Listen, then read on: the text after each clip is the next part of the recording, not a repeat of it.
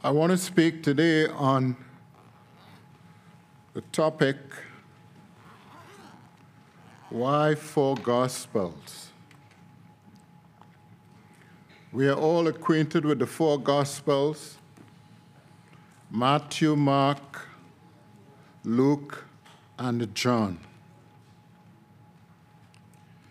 I find it appropriate to bring this message because right now, especially in our Sabbath school class, we are doing the book of Mark.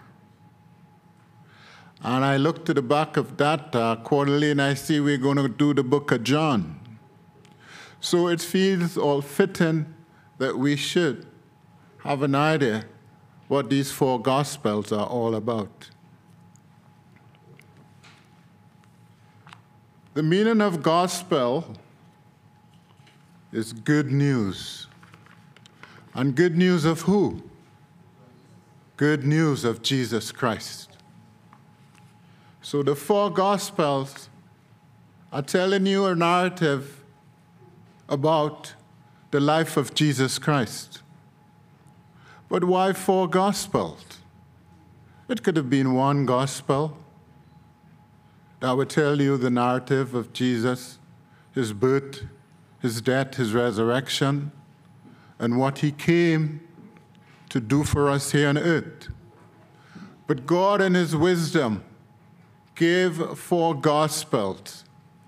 What God was doing, he was trying to speak to every member of the population, every single member. Matthew wrote the Gospel to the Israelites, the religious people. That's their account. If they read the Gospel, they will understand what Matthew is talking about. And then Mark, he wrote to the busybody. In those days, there were the Roman soldiers. They say he wrote to the Roman soldiers because they were busybody, quick, fast, brief. It's the shortest gospel, 16 chapters, but it's right on the ball. Then Luke. Luke now is talking to the Greek. Those were the scholars of the day, the geniuses. And Luke was speaking to the minds and the heart of the Greek, who were Gentiles. And John wrote to the church. He wrote to the believer. He wrote to us. So I'm going to go into the gospel just briefly so that we can get a little understanding of what the Gospels are all about. First, let me try and bridge the gap between the Old and the New. The Old Testament finished with the book of Malachi. And we are told that for 400 years, it was silent from heaven. Nobody heard a word. God stopped communicating. And as our scriptures read this morning, at that time, he was speaking through the prophets. Malachi was one of the last prophets.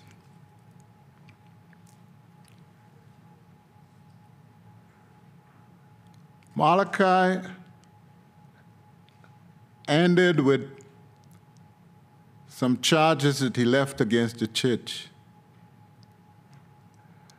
And then after those charges for 400 years, I repeat again, 400 years there was nothing.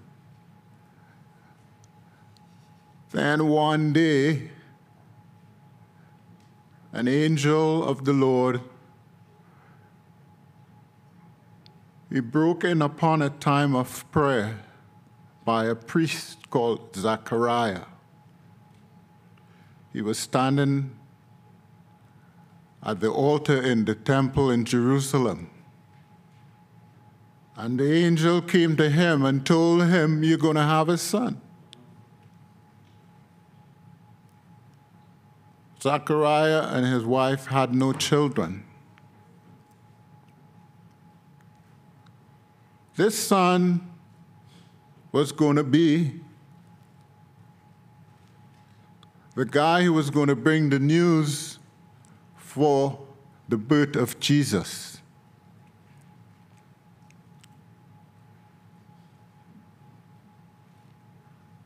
It was after the birth of Jesus, God started through these four men writing again. When the Old Testament was closed, there were the Medes and the Persians, if you remember, and the Egyptians. They were ruling at the time. But now we start reading in the New Testament, there was a new power. That power was Rome. Rome was now in charge. The whole condition of the Judaic system had changed. We have never heard about the scribes and Pharisees. We are now reading about the scribes and Pharisees. In the Old Testament, there was no scribes and Pharisees. So this is the radical change that had happened. The Jews, they were no longer making idols, but they were having a different type of idolatry. They were holding on to legal holiness, they call it. The law now became the idol to them. There were the scribes, the Sadducees, the Pharisees, just to name a couple of the bunch of people that were in the church in those days. And we all know the Pharisees was a group who were quite religious, very legalistic. The Sadducees were the more wealthier bunch. Their doctrines was not really spiritual. And they said their philosophy was to eat, drink, and be merry, for tomorrow you shall die. The scribes, on the other hand, was a professional group of expounders of the law. They were concerned more of the letter rather than the law itself. There was danger, and there is still today, in wanting information and knowledge, but failing to make it a part of our lives. The scribes, through studies, were able to learn the facts of the Scripture and all the truth contained in it, but never allowed it to take possession of their hearts. Matthew, in writing in his gospel, say, "I say unto you, that except your righteousness shall exceed the righteousness of the scribes and Pharisees, you shall in no case enter the kingdom of heaven." So it tells you plainly that the type of righteousness the scribes and Pharisees had, it did not meet. It did not meet. So, as we know, the stage was now set for the coming of the Christ. John the Baptist was born, he grew up, and he went in the wilderness, and he preached from the wilderness.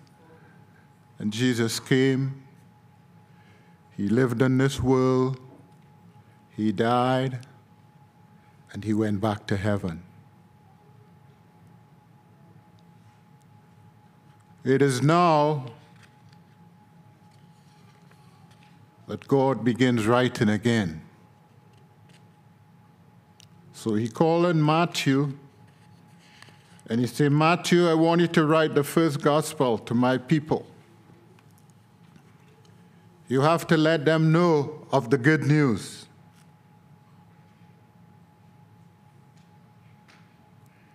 You see, this gospel of Matthew was written by someone who was a revenue collector for the Romans. Jesus had to call him out from where he was and said to him, come, follow me. Matthew got up, left everything, and began to follow Jesus. Matthew was a follower of Jesus. He was a disciple.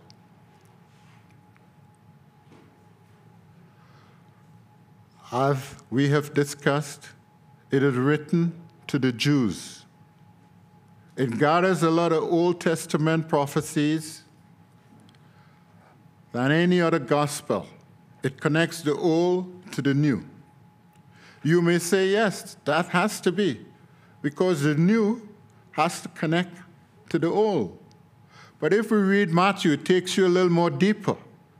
It's the only gospel where the church is mentioned. In Matthew chapter 16, verse 18, it says, and I say unto you, thou art Peter, upon this rock I will build my church, and the gates of hell shall not prevail against it. The Gospel of Matthew presents the program of God, which is the kingdom of heaven.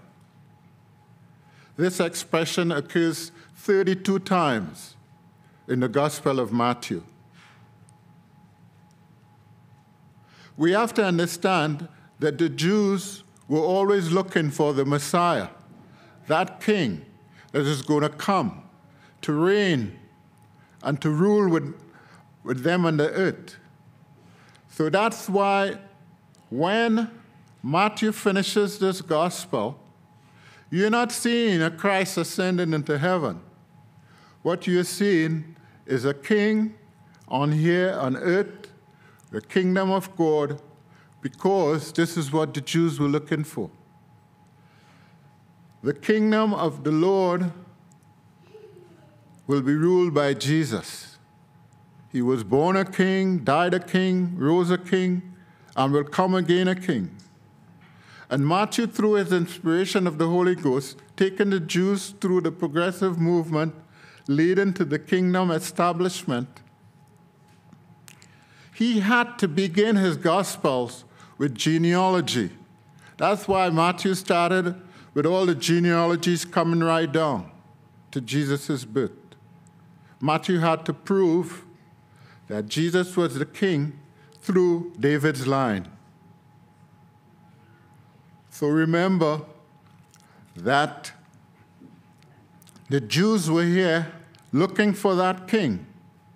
So that's why in this gospel, Christ is the Messiah, the king ruling in the kingdom of heaven. This is a small synopsis of what Matthew is all about. It's concerned with the Jews and to make sure that they understand that that king that they were looking for is here. The kingdom of God is at hand. The king is Jesus Christ. Mark, on the other hand, was more or less actually speaking to the busybody on the street. Mark was not actually an apostle or a disciple of Christ. Matthew was, and so too was John. But Luke and Mark were close associates of the Apostle Paul. Mark's full name is John Mark, referring to the time when Peter was released from prison. This is the first time his name was mentioned. His mother, we believe, was a wealthy and prominent Christian in the Jerusalem church, and eventually the church met at her home. Mark accompanied Paul in his first missionary journey and was the nephew of Barnabas. Eventually, we have read that he was called a son by Peter. In 1 Peter 5:13, he said, "My son Mark, send greetings to you."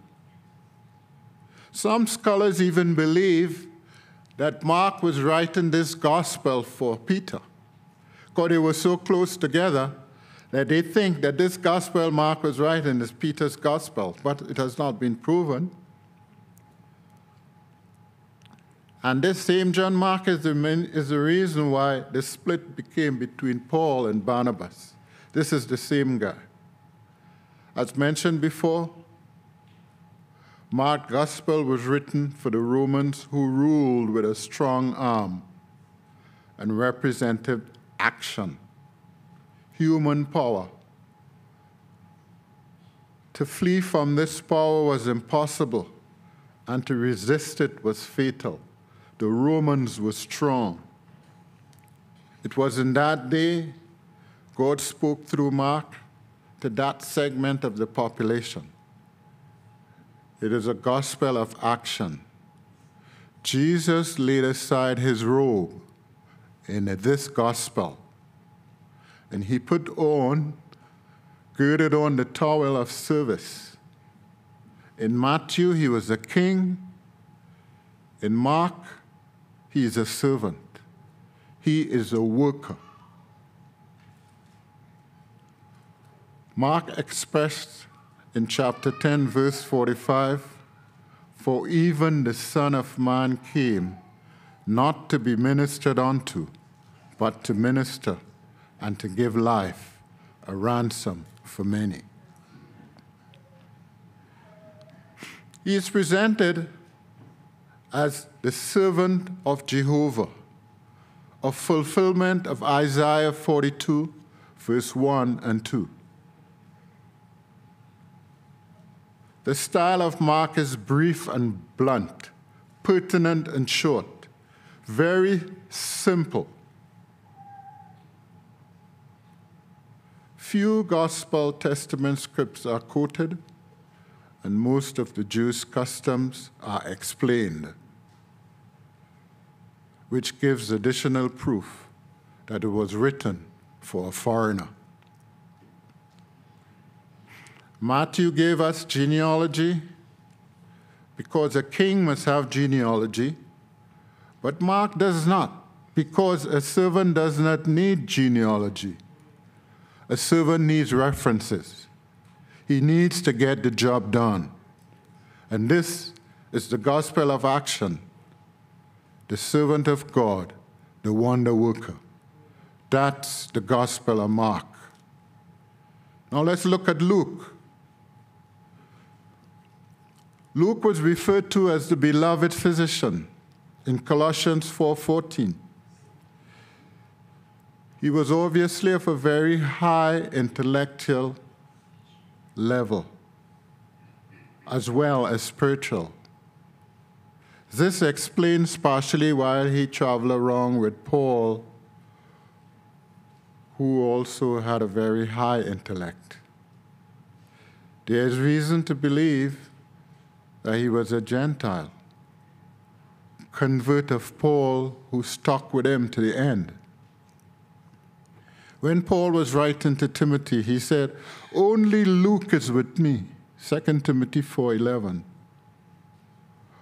Of the four Gospels, Luke had the most complete history. He presents the person of Jesus as perfect and divine, a savior of the world. Luke wrote to his countrymen dressed as Matthew did. He wrote to the minds of the Greek. The Greeks at that time displayed the most brilliant geniuses the world had ever seen. They had developed the finest culture, language, and philosophy. Their minds and thinking were striving towards a perfect man outside of God. Although the Greek language in which these Gospels were written, the people themselves had no clue about the spiritual realm. The world became their school, their home, their playground, and their workshop. Paul, in speaking to the Greeks, told them that in time past they were Gentiles, having no hope and without God in this world. Gentiles are all other people who are not Jews, aliens from the worship rites. Gentiles could be referred to as the equivalent to the Greek. Luke presented Jesus as a perfect man, the very person the Greeks were trying to produce. So, in Luke, he is the Son of Man, that perfect man. John, on the other hand, now we are getting into John, the last gospel. It is generally assumed that John's gospel is the easiest to understand. The simplicity of the language had deceived many. Notice how simple these words are in chapter 14, verse 20. Ye in me, and I in you.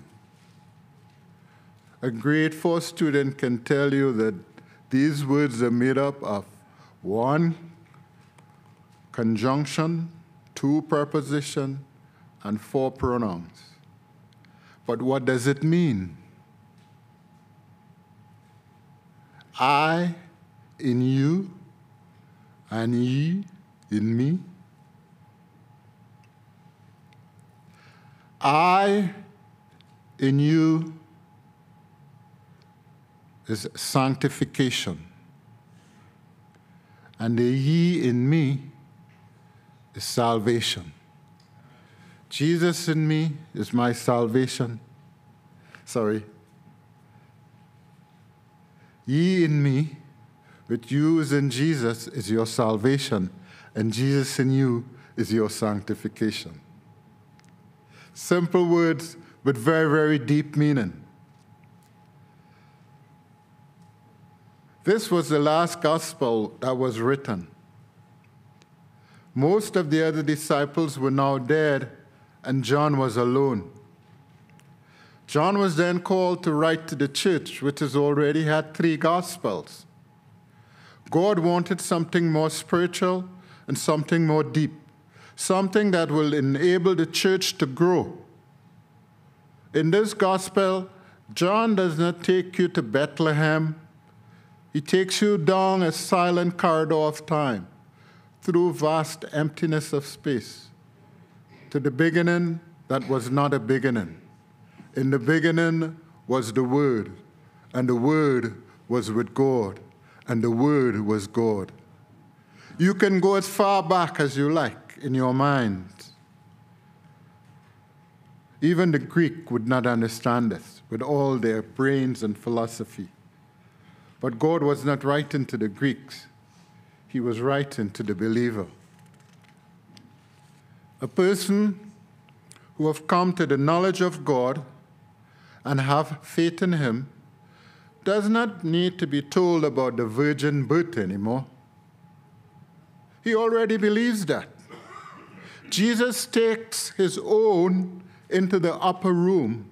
That's in Mark. That's in John.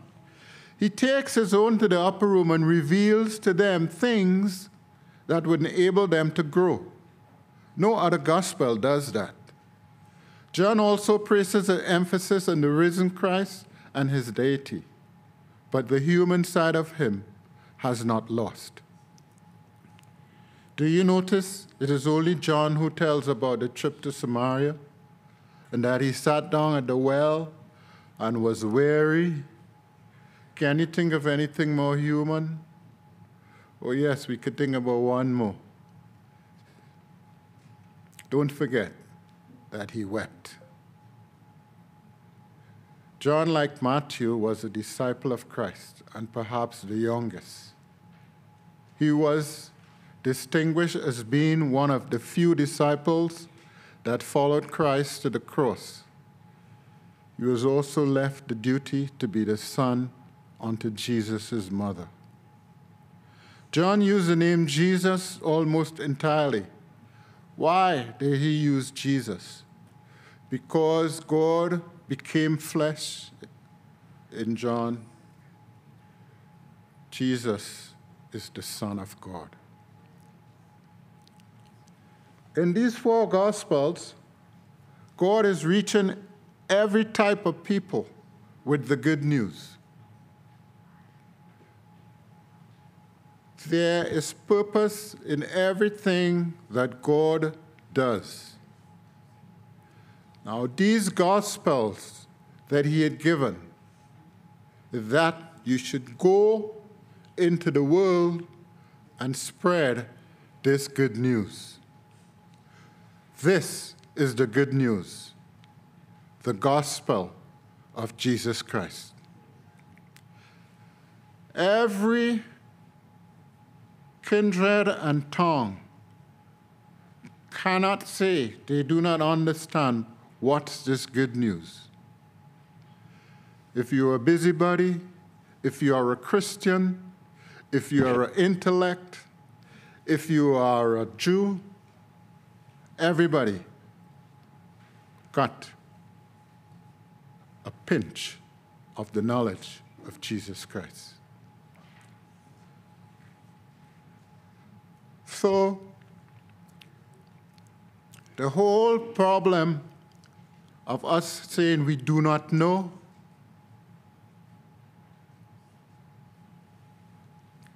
will not ever be accepted. When God comes back for us, we can never say we were not told. Read the Gospels. Spread the good news. Go out into the world. Jesus Christ died and rose again for our salvation, that we may be with him when he returns for us, which is not too long. The problem that we have is that we refuse to accept the word of God. We do our own thing, be lackadaisical about everything, not being serious about the word of God. God give us the Bible that we will be trained up and to know him in the power of his resurrection and in the fellowship of his suffering. God wants us to know him because he loves us with an everlasting love. We cannot say heaven have not spoken. It is for us to take the word of the Lord, to use it, and to glorify him who is in heaven. I would close with one bit of information that I want you to listen very carefully to. I have taken this from Ellen White's writing, The Great Controversy. It is a chapter in the Herald of the Morning, the last 2 paragraphs. And listen. The watchmen upon the walls of the Zion should have been the first to catch the tidings of the Savior's advent, the first to lift their voices to proclaim him near, the first to warn the people to prepare for his coming. The watchman. We are the watchman. But They were at ease, dreaming of peace and safety, while the people were asleep in their sins. Jesus saw his church like a barren fig tree, covered with pretentious leaves, yet destitute to precious fruit. There was a boastful observance in the forms of religion, while the spirit of true humility, patience, and faith, which alone should render the service acceptable to God, was lacking. Instead of grace of the Spirit, there were manifested pride of formalism, vainglory, selfishness, and oppression. A backsliding church closed their eyes to the signs of times. But God did not forsake them, nor suffered his faithfulness to fail. But you know what? We departed from him and separated ourselves from his love. So as we refused to comply with the condition, his promises were not fulfilled. Such is the sure result of neglect to appreciate and improve the light and privileges which God bestows. Unless the church will follow on his opening providence, accepting every ray of light, performing every duty which may be revealed, religion will inevitably degenerate into the observance of forms, and the spirit of vital godliness will disappear. The truth has been repeatedly illustrated in the history of the church. God requires of his people work of faith and obedience corresponding to the blessings and privileges bestowed. Obedience is required as sacrifice and involves a cross. And this is why so many of the professed followers of Christ refuse to receive the light from heaven. And like the Jews of old, knew not the time of their visitation. Because of their pride and unbelief, the Lord passed them by and revealed his truth to those who, like the shepherds in Bethlehem and the eastern magi's, had given heed to all the light they had received. This is a serious warning for the church. If we will not hinder the call that God is calling us to do, and don't make the observances that are necessary, we will be left behind. Church, we do not want to be forsaken. Let us strive to do the things that God wants us to do. He calls us out of darkness into his marvelous light. And this is not to be taken lightly. Jesus is coming again very, very soon. And if we are not ready, we will be left behind. So let us make our election sure. Let us make everything that we have to do be right in the sight of God. Let us be ready, for he's coming, and he is coming soon. Amen.